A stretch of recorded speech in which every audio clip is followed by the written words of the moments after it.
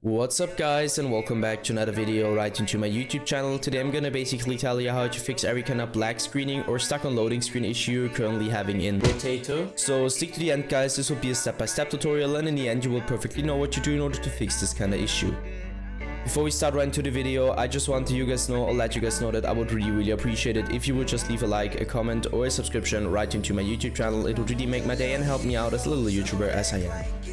Especially subscribing would be such a big support for me guys. You would support my work on YouTube a little bit, and I'm gonna really be thankful for that, and I'm gonna thank you for that. So anyways, I would just say let's get right started.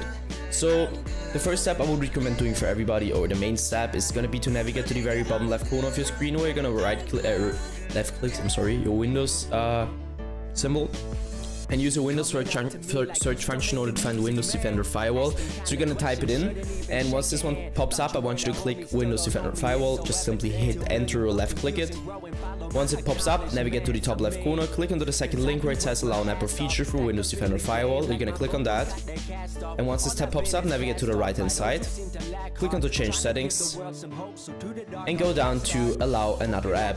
After clicking onto change settings, you should be allowed to click on that. So hit that, hit browse once this window pops up, and now I can't really tell you where it's located, because on every single PC is located somewhere different. You need to search it for yourself, and once you found it, you're gonna hit open, and afterwards you're gonna hit add, and once you hit add, it should be it.